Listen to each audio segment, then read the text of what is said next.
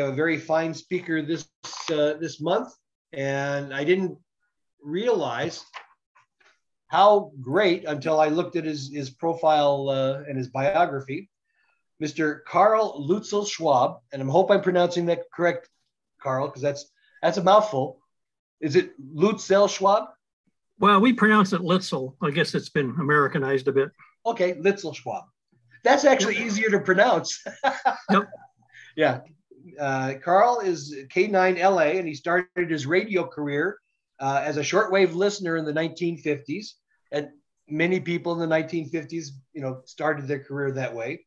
And he received his novice license, WN9 AVT, in October of 1961 and selected K9LA in 1977. He is an electrical engineering graduate from Purdue University. Congratulations, Mr. Boilermaker. And was an RF design engineer for Motorola and Magnavox Raytheon until his retirement in 2013. He enjoys propagation research, DXing. He's at the top of the honor roll, contesting, and he was the editor for NCJ, is the National Contest Journal? Yes. Okay. From 2002 to 2007, and he was experimenting with antennas and restoring used vintage equipment. Both he and his wife, Vicky, AE9YL, they enjoy traveling, and they've done some de-expeditions to Syria in 2001, Market Reef in 2002, numerous trips to ZF land, that's New Zealand, and their calls are ZF2YL and Carl is ZF2LA. He received the Bill Orr W6SAI Technical Writing Award, the Yasmi Foundation Excellence Award, the Indiana Radio Club Council Technical Expertise Award, and he's written many propagation columns for World Radio and the National Contest Journal. He's written on solar and propagation articles in amateur radio publications, and he was the lead author in the recent update of the CQ Shortwave Propagation Handbook, the 4th edition.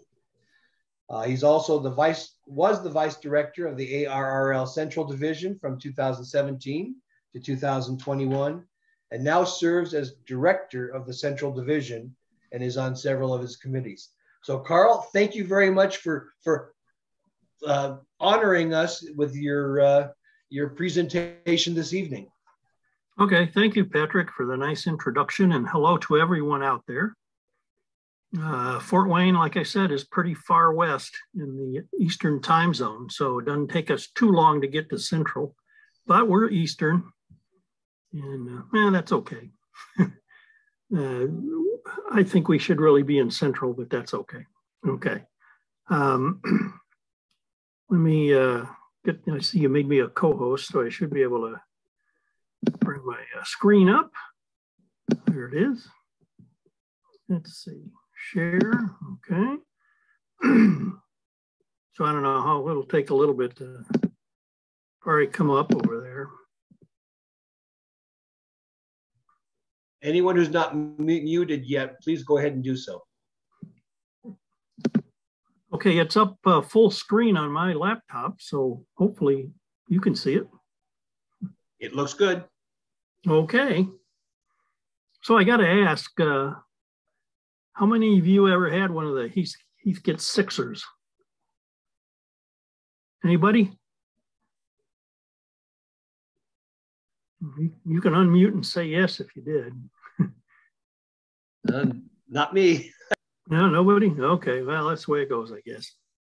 I had a tour, but since we're talking about mostly about 6 meter stuff, I thought I'd throw that image on there.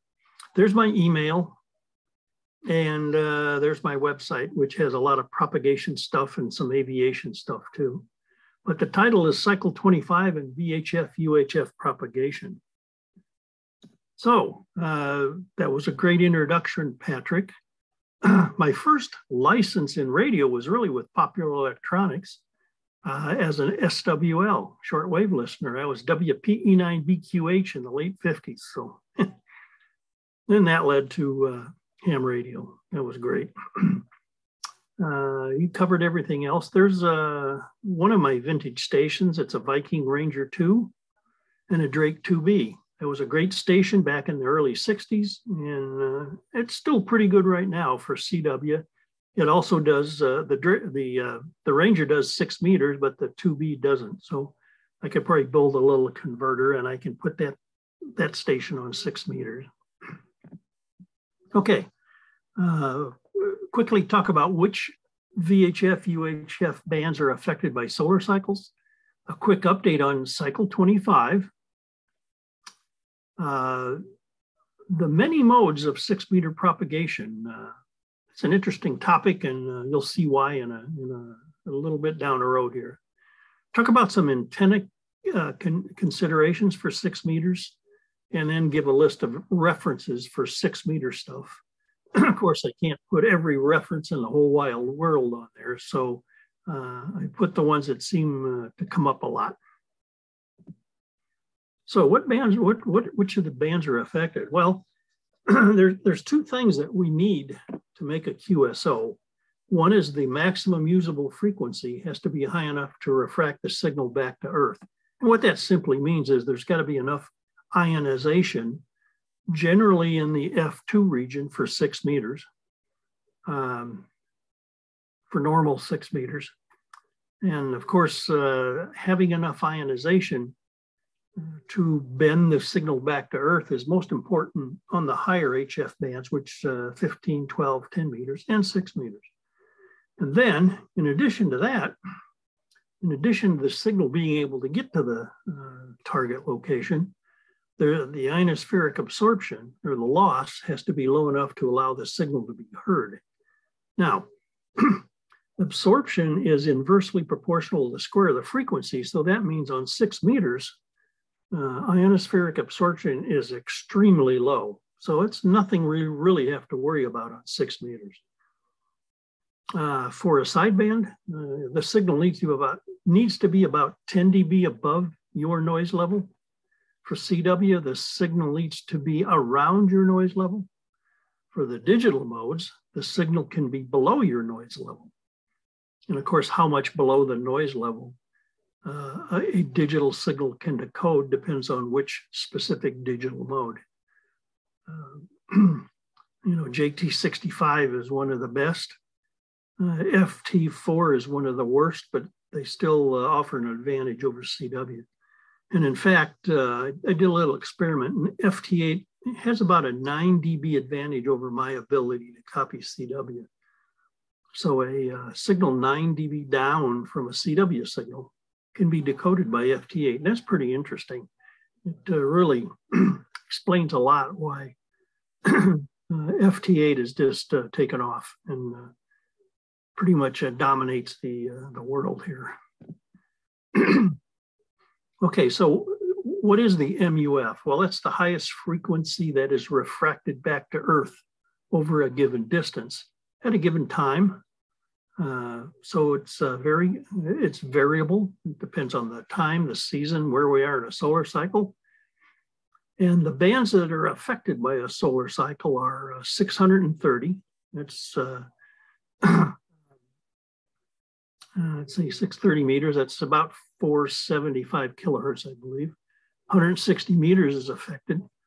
In the lower bands, 80, 60, and 40, they're best at solar minimum due to less ionospheric absorption, which is less loss. The higher bands, 15, 12, and 10, and 6 meters, are best around solar maximum due to the higher MUFs, which means there's more ionization, and therefore those frequencies can be refracted back to Earth. Now, there are a couple bands that, well, there's probably a whole bunch of them, not affected by a solar cycle. 2,200 meters at 137 kilohertz is rarely affected. And that's because a signal at 137 kilohertz doesn't get very high into the ionosphere. In fact, it's kind of refracted below the D region. So there's very little loss, and that explains why Loran C was down at 100 kilohertz. It can travel around the world with very low loss, and it's kind of immune to any solar disturbances. 2 meters, of course, is rarely affected by a solar cycle. And that also includes any frequencies higher than 2 meters. So what we're going to focus on, like I said before, is 6 meters. Okay, cycle 25 status. There's me trying to order some sunspots, but like a lot of other things, they're on back order. Maybe one of these days we'll get them. They're starting to pick up though, so that's good. Here's recorded history. In other words, all previous 24 solar cycles. And what you're looking at is a plot of the maximum smooth sunspot number of all the previous 24 solar cycles. I highlighted cycle 19. That's the largest in recorded history.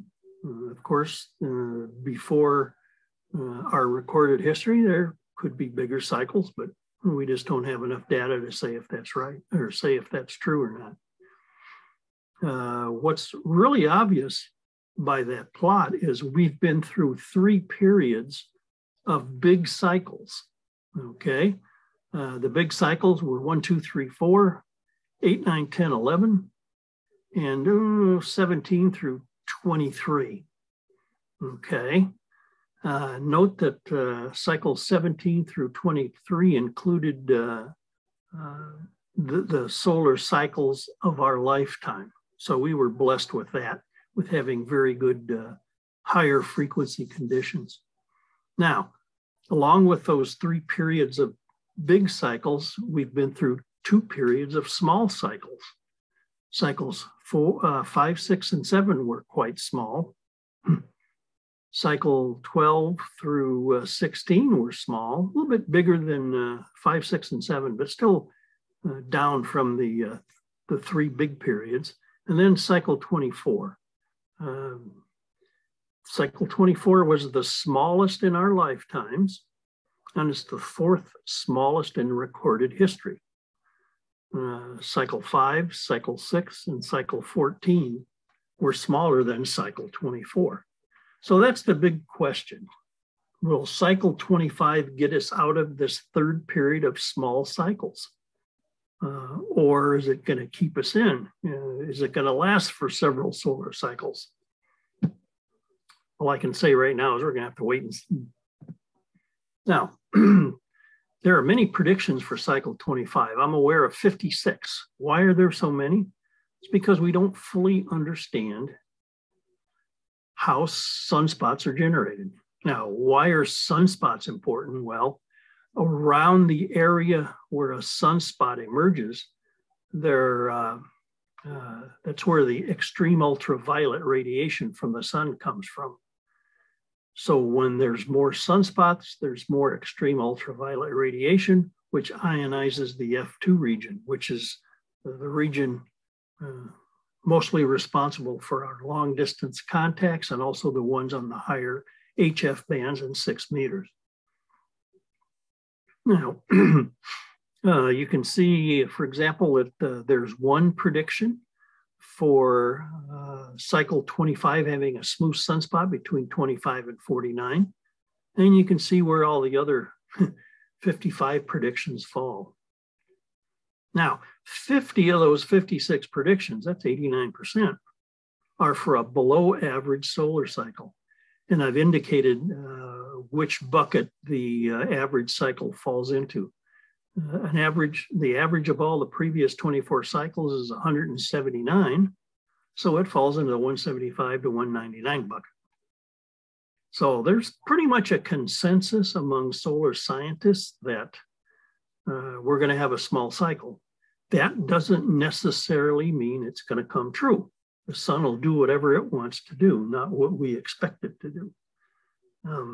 Cycle 24, we had about the same number of predictions, and it shows that we still haven't learned all the nitty-gritty details to be able to predict a cycle with 100% certainty. So there's just many different methods to predict cycles.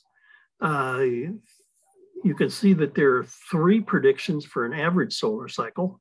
Yeah, we'll take that if it happens. There's one for a somewhat bigger than average solar cycle, and then there's 2 for really big solar cycles. Now, maybe you've heard of Dr. Scott McIntosh.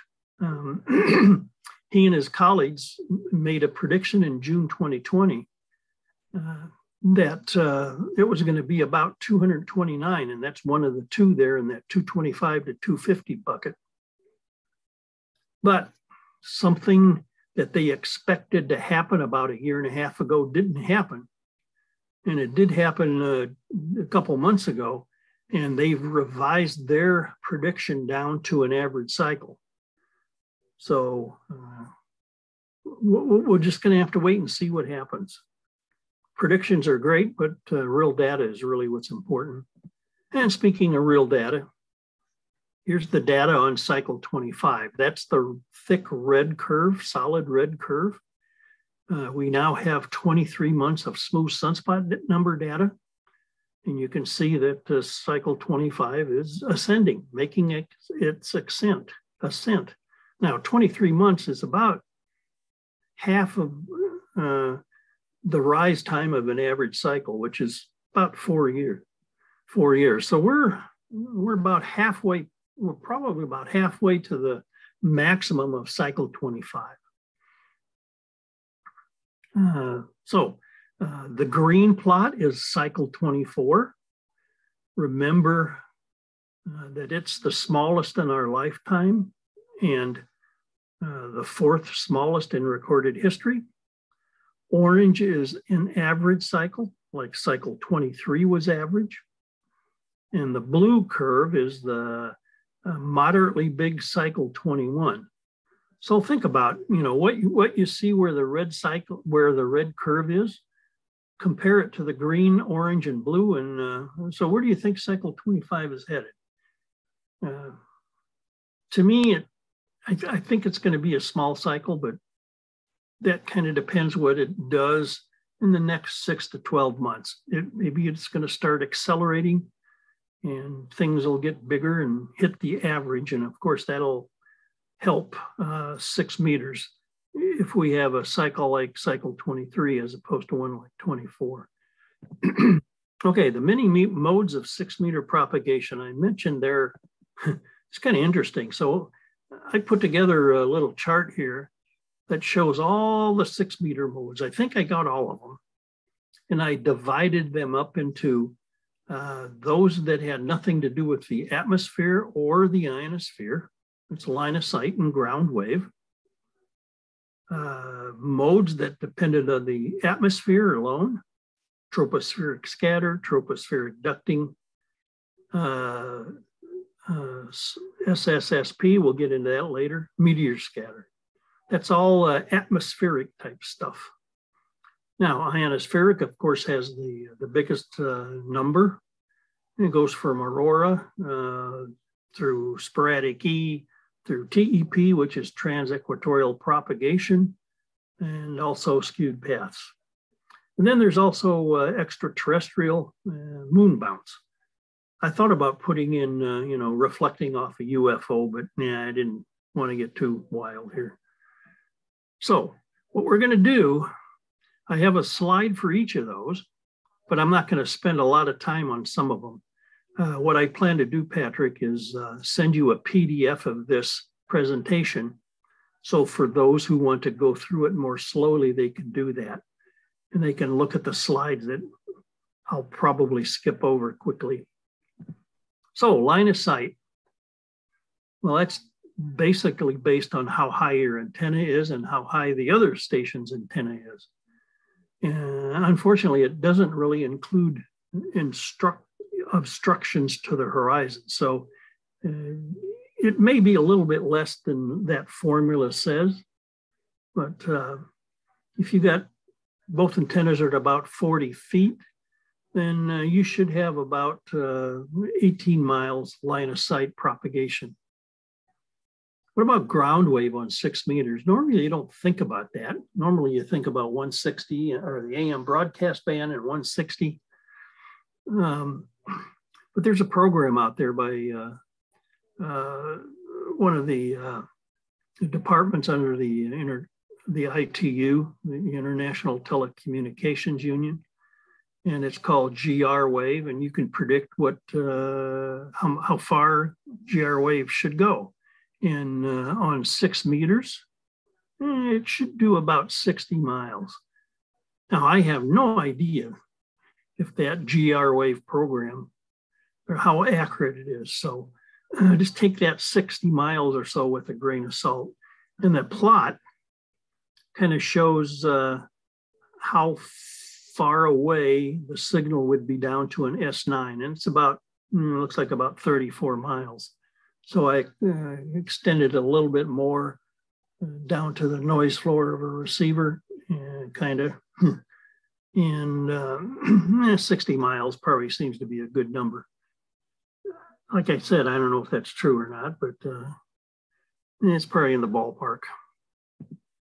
How about tropospheric scatter? That's an interesting mode. There was an article way back in 1957 in the March QST by W2NNT, and he can you can use that article and use that chart, that little chart on the right, to figure out how many miles you should be able to get. And of course, K1JT has the Q65 software for tropospheric scatter. And if you have a kilowatt in 2 antennas with 14 dBi gain, that's probably typical of like a 4-element Yagi over ground. That gives about 100 miles, okay, with a received signal strength or signal power of minus 126 dBm. So you should be able to hear that with a good preamp in front of your receiver. So that's something to play with if you're interested in tropospheric scatter. Tropospheric ducting. That has to do with an inversion in the troposphere. In other words, as you start at ground level and go higher in altitude, the temperature starts decreasing until you hit the tropopause, and then it starts going up again. Now, what can happen before you hit the tropopause is the temperature can go up and then go back down, and it's indicated there in on that plot on the left. And there's way on the right, there's the inversion depth. Typically about 200 meters. That's what a typical temperature inversion is. What you need for 6 meters, though, is around 450 kilometers. Okay, so you need quite a bit more, but that seems to be able to happen. Have some pretty good results from, in fact, something within the past year that probably it was tropospheric ducting that made the QSO. There's a plot of a required inversion depth versus frequency, and that comes from the ARRL UHF Microwave Experimenter's Manual. I see here I have a, in the second bullet, that should be 450 meters, not kilometers. I'll correct that in the PDF that I'm going to send you. Well, it's terrible when you correct when you find errors as you're doing a presentation, but oh well. Every once in a while that happens. Now, one way to maybe get a little heads up on a tropospheric ducting is to look at the Hepburn tropo maps. And there's the URL there, www.dxinfocenter.com/tropo.html. Again, I'll send this PDF so you don't have to copy that down. And what Hepburn does is gives his prediction for ducting. And here I pulled this one, let's see, May 18th, that's today at 1800 UTC, which would be 2 p.m. here locally in Fort Wayne. So that'd be 1 to 11 a.m. Out your way. And the color code is the reddish means a very high likelihood of tropospheric ducting.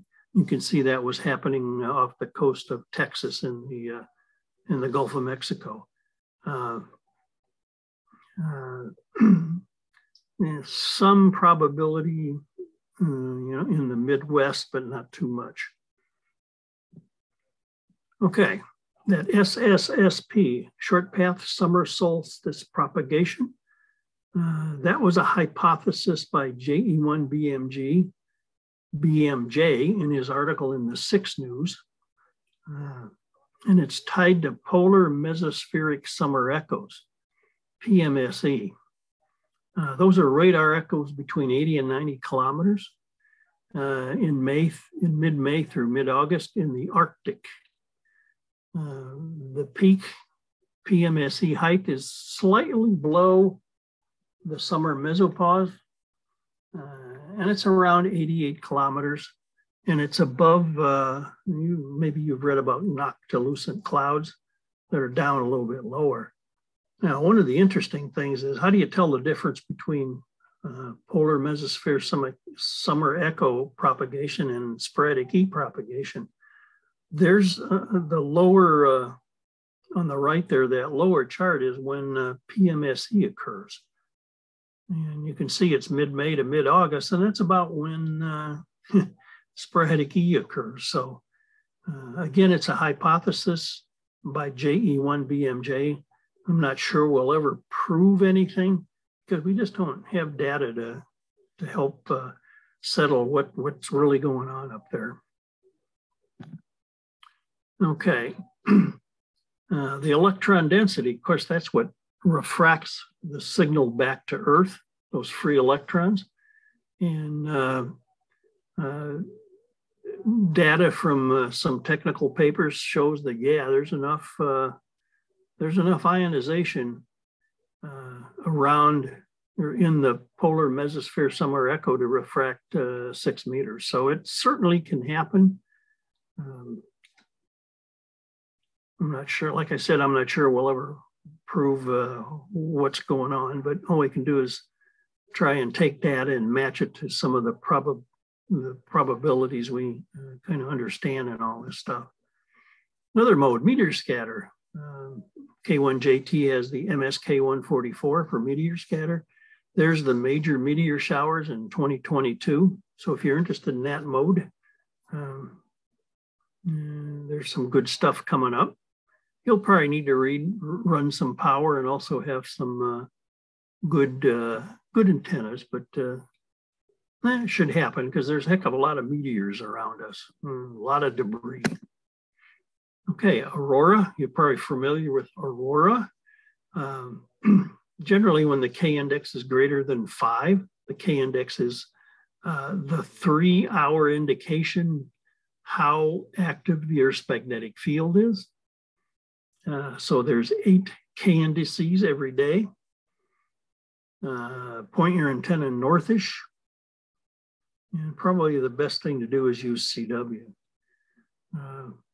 Now, aurora in that view of the top of the world is kind of perpendicular to the auroral zone. You can see that the auroral zone is most highly active in the midnight sector, which is in the dark side of the Earth, of course. Now, auroral E, that's a path that would be tangential to the auroral oval as indicated on that chart. It happens on 15 and 10 meters in the late afternoon in the fall months.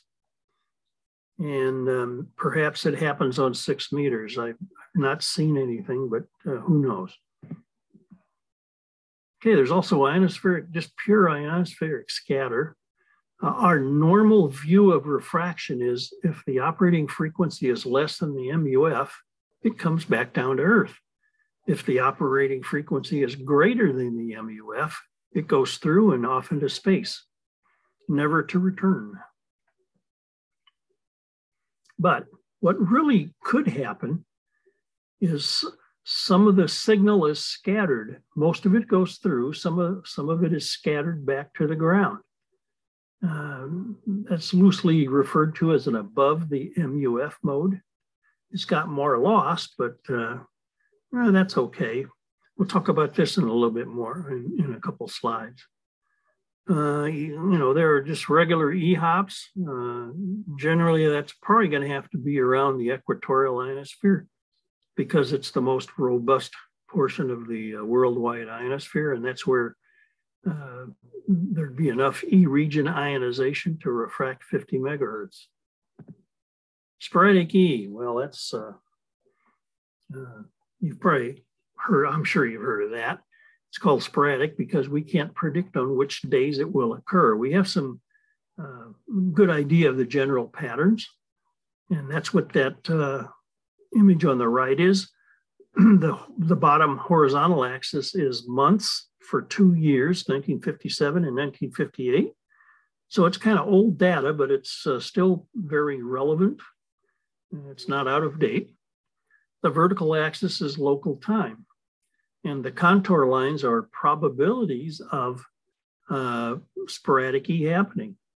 So you can see in the summer months, the best time for sporadic E is in the late morning and the early evening. Now, don't forget that the probability during the summer in between the late morning and late evening doesn't go to zero. There's still a probability, so don't give up. Look in between also.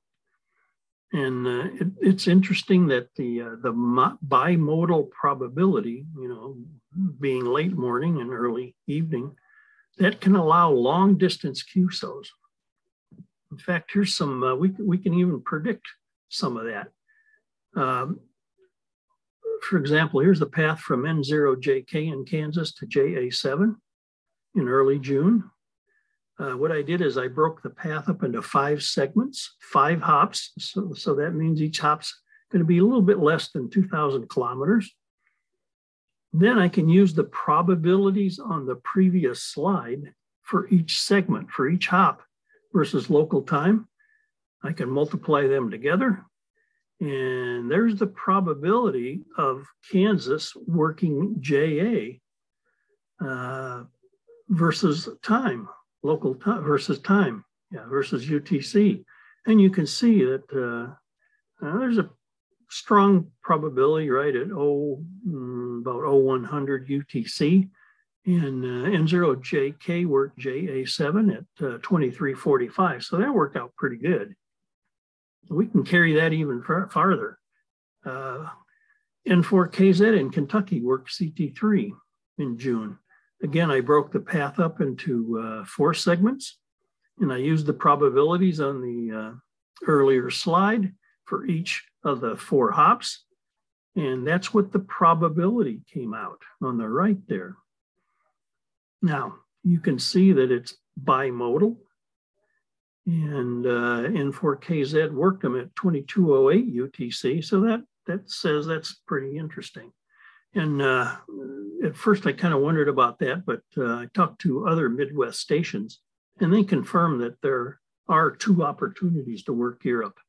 So, when it's a late morning in the US, it's early evening over in Europe. So that works out pretty good. And here's something for field day coming up. This is for W7 to W2. W6 to W2 is probably pretty close. It's a bimodal probability. So make sure when you're at field day, if you got a 6-meter station, make sure you're on around 18 UTC plus or minus a couple hours. And 03 UTC plus or minus a couple hours. And don't forget in between, like at 2200, there may be some good stuff there. Okay, what about sporadic E? Has it changed over the years? And that's pretty interesting to look at. The map on the left is from the late 50s. and it shows where sporadic E occurred. And what I did in red is highlight the maximum probabilities. You can see that one of them is over JA there on the left. One is northern Canada, and one is over northern Africa, southern Europe. Now we can compare that to more recent data. For example, 2002, using GPS signals. And it sure looks like ES has shifted west from JA into Southeast Asia. And it looks like North America shifted too. Now, the big question is, how good is that old data back in the late 50s? So don't know what to say, but it's interesting stuff to look at. Now, there also seems to be a tie between sporadic E and weather in the troposphere.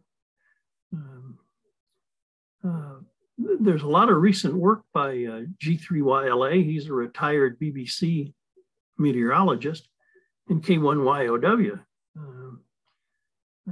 G3YLA generates daily ES prediction index, and we'll take a look at that on the next slide. K1YOW had a great article in CQ, and they're both tied to events that happen in the troposphere. For example, something about the jet stream or something else. And here's G3YLA's EPI, sporadic E prediction index. And he's color-coded it there on the left. The probability of sporadic E, of course, is greater the more reddish the area is. And we're looking at mostly Europe there, kind of in the right half of that colorful plot. And what I did is I compared who was working who at the same time on the same date in Europe using dxmaps.com. And you can see there's somewhat of a good correlation. So, see, did I, yeah, I gave you the URL for where you can look at that, that colorful prediction.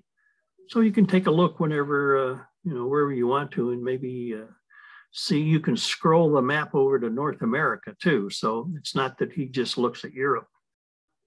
And might give you an indication that, hey, I better get on 6 meters because stuff is happening. And don't forget 10 meters too. Sporadic E happens there also. There's sporadic E by latitude. This comes from Ionospheric Radio by Kenneth Davies. The top is the auroral zone. ES is mostly a nighttime event. The middle plot is the mid-latitudes where we kind of live. And it's very similar to the probabilities we saw earlier on slide 21. And then the equatorial zone has lots of ES, mostly around local noon. So any path that crosses the equator around local noon should consider sporadic E. F2 hops, just like E hops, there has to be a certain amount of ionization to refract 50 megahertz back to Earth. And it has to be quite high, and more than likely it's going to happen around solar maximum in the fall and winter months. So that's why we should always pay attention to the upcoming solar maximum in the fall and winter months. Transequatorial propagation, that's probably one of the best known. Extremely long paths across the magnetic equator. There's what happens there at the bottom left. The ray goes up and then it's refracted a little bit and it parallels the Earth, and then it's refracted back down, and that can be 5,000 kilometers or so. There are basically 4 general transequatorial paths from the Caribbean to the deep South America, from southern Europe into southern Africa, from JA down to northern VK, in the Caribbean into the Eastern Atlantic. there has to be people, and that's where the big ones are. Ducting, chordal hops, there's just a little, I'll let you guys look at that later. Let you look at that. I talked about that above the MUF mode. When the operating frequency is slightly above the MUF, we still can have a QSO. Now there's going to be some extra loss, and there's the third bullet kind of shows estimations by 3 different groups on how much loss there is, how much extra loss when the operating frequency is 50 megahertz and the MUF is down at 40 megahertz. So I'm not sure we've pinned this down good enough to say what happens, but it's interesting that it probably has a lot to do with FT8 being able to give us lots of QSOs where CW and sideband don't. Skewed paths. Most of the time we think that RF follows a great circle path, and sometimes it doesn't. One of the best examples I've seen, although it was on 10 meters, was the FT5 Zulu Mike expedition. Back in 2014, they were in the Southern Indian Ocean, and there were skewed paths from Colorado station and also from Florida station. And by putting the great circle paths on a worldwide MUF chart, you can kind of guess where the skew point was.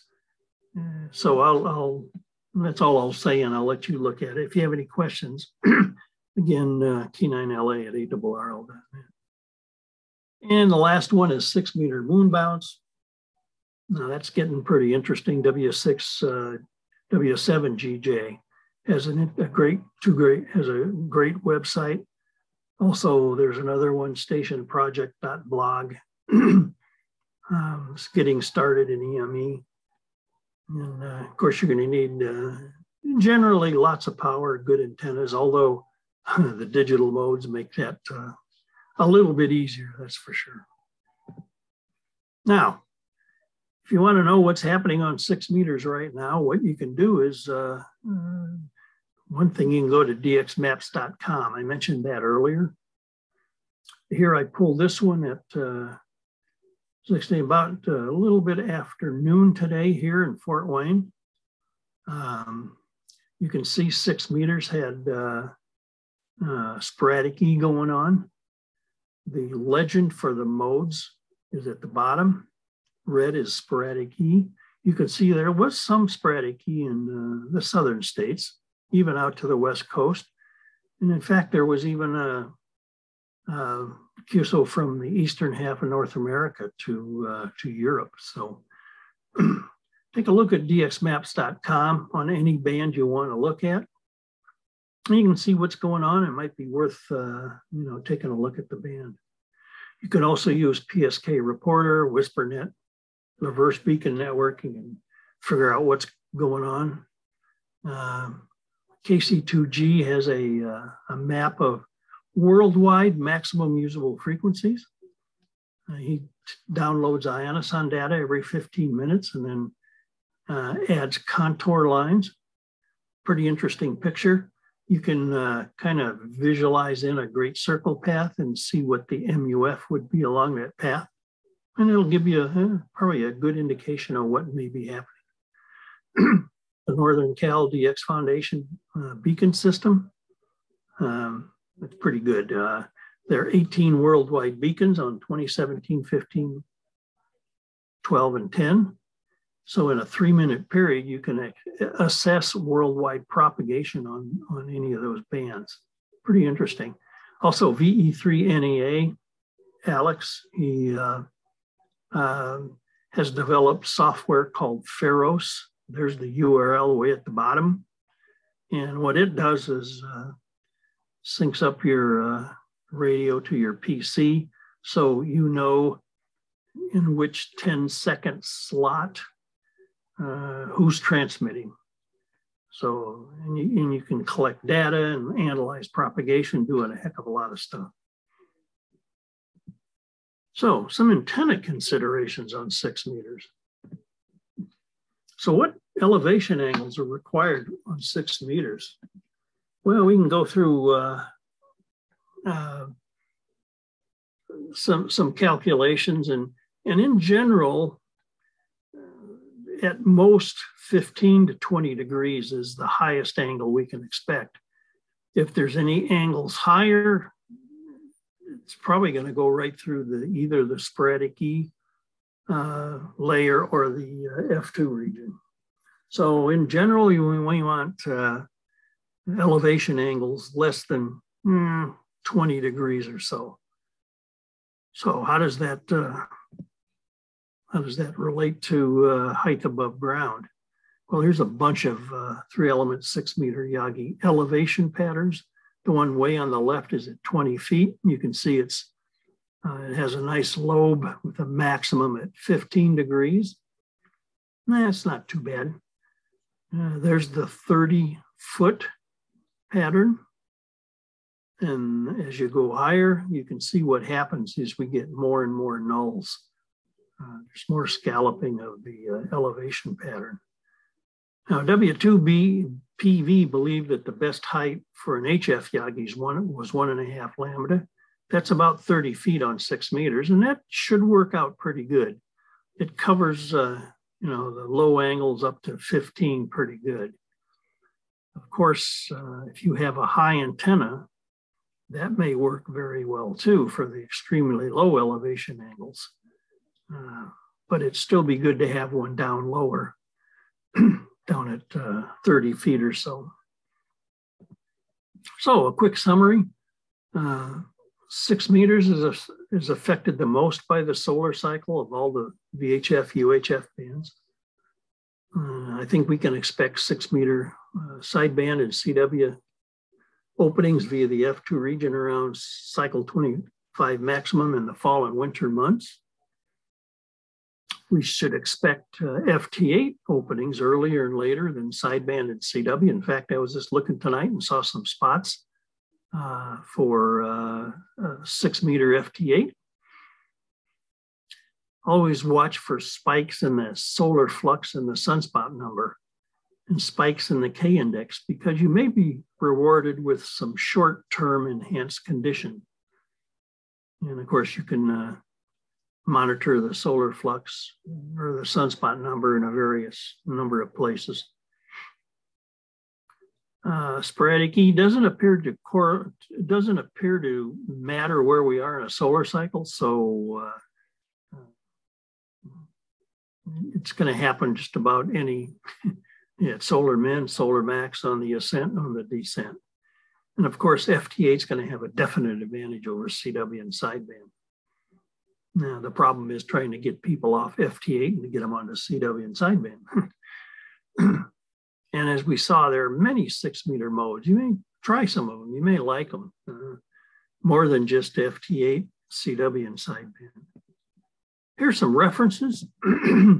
Books, papers, websites, videos, columns.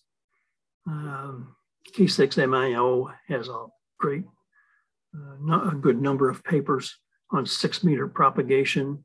K5ND has an ebook. WB2AMU, WB6NOA has a VHF Propagation, a practical guide for radio amateurs, available through CQ. There's the UK 6-meter group. EI7GL has a blog. G0KYA, Steve talks about 6-meter propagation. He's an RSGB guy. Of course, the propagation chapters in the handbook and the antenna book. N0JK, I mentioned him earlier. He writes The World Above 50 Megahertz in QST, and also VHF, UHF contesting in NCJ. In CQ magazine, VHF Plus column is written by N4DTF. And recently G3XTT had a presentation on 6 meters, and there's the URL for it. I know there are many, many more sources of 6 meter propagation information, and I just can't list them all. That's all. Here's some references for general propagation. Bob NM7M, he's a silent key. He wrote the Little Pistol's Guide to HF Propagation. Very, very easy read. It's out of print, but it's available on my website. It's a 15 meg file, which shouldn't be too much of a problem nowadays. And as Patrick mentioned, the CQ Shortwave Propagation Handbook, 4th edition, was recently updated. You got to pay for that one. So yeah, that's the way it goes. So that's all I had. If there are any questions, hopefully I can maybe answer them. Well, I was kind of amazed at the elevation charts, the profiles, that over about 30 feet, you're not gaining any improvement on the lobes at 15 degrees. I've got a 4-element 6 meter Yagi at 45 feet, and I didn't realize I could probably do better if I lowered it. Well, okay, why isn't my there we go. Oh, there we go. Went past it. Right? Well, there are times if the signal's coming in at very low angle that high antenna is going to beat anything else you got. Yeah. So it's probably really good to have 2 antennas, one up high, one down low, and have a switch so you can do both, or upper or lower. Well, that surprised me.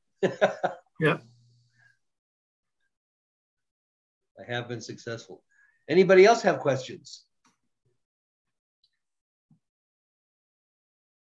I may after reading the PDF. There you go. Yep. I've got a lot of reading to do in order. Boy, yeah, I do too. Mm-hmm. I just see an email here. It says, "Hi all, turn on 6 meters. It is opening up." That's from a VE7. So maybe you guys ought to go listen to 6 meters. That sounds good. Yeah. Patrick, add at least 1 tower to the property and you'll be fine. There you go. Well, yeah. I'm happy with 2. I think my wife will be unhappy at 3. There has to be some more 6 meter enthusiast questions. Oh, well, not hearing any questions, Carl. We want to thank you very much for joining us. No problem. Your presentation was wonderful, and we do appreciate the fact that you stayed up late in order to honor us at 7 p.m. Pacific time. Yeah, no problem.